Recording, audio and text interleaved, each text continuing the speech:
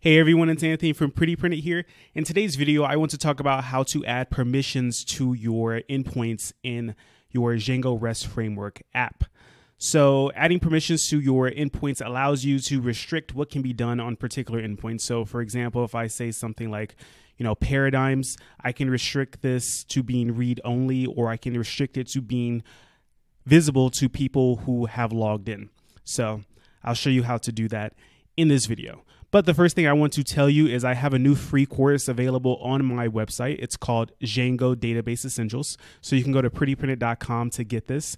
And it's 23 videos over about 2 hours, and it takes you through everything you need to know about how to use the model system in Django. So if you weren't sure about how to do some things in Django, this course should be able to help you, and it's free. So just check it out on my website. There's going to be a link in the description below to it as well if you want to get a direct link. So back to the permissions. So with Django REST Framework, there are basically two sides to this. There is authentication and permissions. I'm not going to cover authentication in this video because it's a little more complicated. So in a future video, I'll cover authentication. So we'll use the basic authentication for now. But basically, once someone is logged in, once they have authenticated themselves, they said who they are, then you can put certain permissions on these endpoints to prevent people or allow people to do certain actions. So right now, there are no permissions or anything like that, so I can easily add new paradigms here. I can edit them and so on. But if I wanted to modify this so a user has to be logged in to edit, and if they weren't logged in, then they can only read, then I can do that with permissions. So to do that, I'm going to show you exactly how. So the first thing you need to do, at least when you're using basic authentication, like I said, I'm not going to cover the details of authentication in this video. So I'll just use the basic authentication, which basically means it's like logging into a site. So to do this, I need to supply some URLs that take care of this functionality that allows you to actually log in. So just look at my app running right now and notice there's nothing over here in the top right corner. And when I add this, that's going to change. So what I need to do is I need to set some kind of endpoint for API authentication. So API-auth is a good enough one. And then what I'm going to do is I'm going to include the URLs from REST Framework. So if I do rest_framework.urls and save this, that's all I need to do to have a login enabled. So now you see in the top right hand corner, I have this login button. If I click it, it has a very simple login form that allows me to enter a user and a password. And I have a super user created already for this app, so I will just use my super username. So before I actually log in, let me talk about the permissions. So the permissions will prevent certain actions from happening on particular views or objects or whatever you want to call them, models. And if I go to my code here and go to my views, we see that I have 3 views. So the language view, the paradigm view, and the programmer view. So let's say, for example, I didn't want users to be able to edit languages. So right now I can go to languages and I see I can view all of the languages in the database, and I can also add a new one. And I can click on a specific one and edit it. But let's say I didn't want that available. Let's say I only wanted logged in users to be able to edit these or add to them. Well, it's actually pretty simple to do with Django REST Framework. I'm going to import something else from REST Framework up here. So I'm also going to import permissions. And then when I get to the view that I'm interested in, it's going to be in a very similar style to this. So I just specify permission classes. So permission_classes. And then this equal is going to be the permission that is run. So the permission is basically a tuple of permissions. So this permissions that I imported from REST Framework is going to have all of them. So permissions dot, and then what follows is the actual permission, the actual permission that I'm interested in. So in this case, like I said, I only want logged in users to be able to edit or add. So to do that, I'll put is authenticated or read only. And I think the O is capital.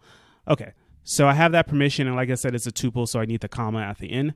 And with that, I've restricted language view to being read only unless someone is authenticated. So basically the description of the permissions is also the name. So if I go back here and refresh languages, I still see the list of languages, but that form that I had down here to add a new one is gone. And if I click on the individual instance, I can no longer see that form to edit. So let me just comment this out and then refresh so you can see the visual change. So it's commented out, refresh, and we see the form here again. And then if I uncomment it and refresh, the form is gone.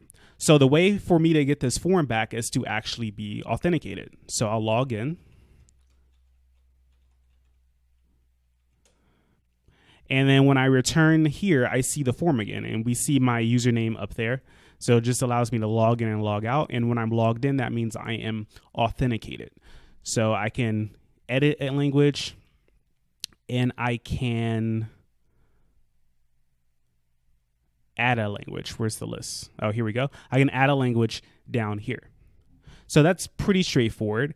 And it's only active on this language list. If I go to programmers, well, if I log out first and go to programmers, I have the ability to add more programmers, and I have the ability to add more paradigms because I didn't put the permission check on those two. I only put it on languages, and you can see I don't have that form available anymore.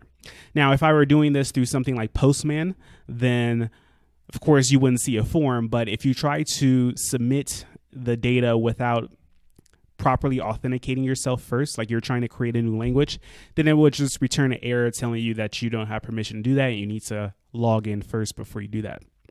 But since that's more of an authentication thing with Postman because you have to actually log in, I'll show you that in the authentication video. But for now, the basic authentication with this login link up here is good enough. So I can put the permissions on individual views, or I can also put them in the settings. So if I go to the settings for the entire app, I want to create settings for the REST framework. So I don't have any here. So basically I need to create settings, and it's going to be all capitals for REST framework. And then inside of here, I'm going to basically create a key called default permission underscore classes. And then it's going to be similar to what I have. So instead of having it in one view like I have here, it's going to be set globally. So if I just copy this entire tuple and paste it here, this is basically saying that all the views in my app will have this permission active. So if I refresh this and I look at programmers now, my app didn't crash on me, and it did. And name permissions isn't defined because I should specify this a little more directly. So I can say REST underscore framework dot permissions to be a little more direct. And this is going to be a string, by the way. So yeah, that's where it was. So basically by making this a string, it's going to be read and parsed. So there we go. It's still a tuple, but the part inside is a string, and you need REST framework before it. So one minor mistake. So now let me try running that again. And let's go back to programmers.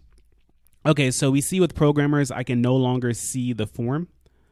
And if I go to paradigms, I can no longer see the form here. That is because I have this global permission here. If I did something like allow any, that is basically the default. That means anyone can do anything.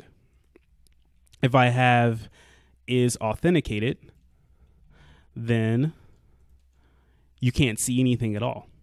And then for every single thing in my API, you won't be able to see anything until you log in. So if I log in with my username and password again, now I can see the list of endpoints that are available in my API. So basically is authenticated, or read only, allow any, and there's also is admin. Those are pretty common. Of course, it can get more complicated depending on your particular use case, because you can do something like object level permissions. So certain users can only modify certain data in a table. So instead of the entire table being available to be edited or read only, the user can only read and edit a specific row in the table. So that's probably something I'll cover in the future, but it's a little more complicated than this, so I'll skip it for this video. But as you can see, adding permissions on your views is very simple. You can either do it globally or one by one, depending on your needs. So I hope this video helped you understand how permissions work in Django REST Framework. Like I said, I'll cover authentication in the future because that's the other half. And with authentication, you don't necessarily need to use a basic login like this. You can use something called session authentication. You can use token-based authentication, JSON Web Token authentication, and so on. And I'll demonstrate some of those so you can get a more complete picture of how it works, because no real API, for the most part, is going to be used through the browser. This is just for demonstration purposes. So the other forms of authentication become really important, and I'll cover those in a future video. So that's it for this video. If you like it, please give me a thumbs up. Like I said, if you want to check out my free course, go to prettyprinter.com and you can see it there on the front page, or you can just click on the link in the description below. If you have any questions about this, you can leave a comment down below. And if you haven't subscribed to my channel already, please subscribe. So thank you for watching, and I will talk to you next time.